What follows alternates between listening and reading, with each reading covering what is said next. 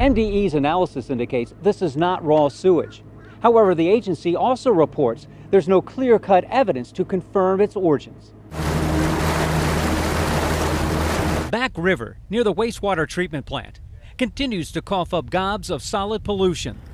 This video, taken days ago by a Back River Restoration Committee member, captured waste near the plant's discharge pipe. And we looked down and just saw things floating and bubbles, like gases coming up from the bottom of the river. It had a very strong odor, and it very much resembled that of human feces. MDE responded with a report saying, MDE's analysis indicates this is not raw sewage.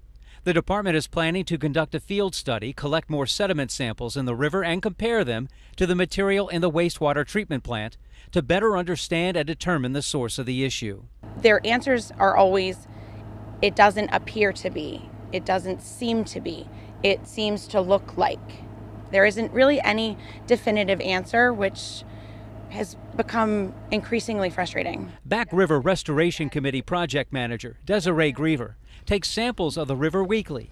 She says an independent analysis of the feces-looking specimen indicated dangerously unsafe levels of bacteria. Dangerously unsafe. This is people's health. That water surrounds this community park.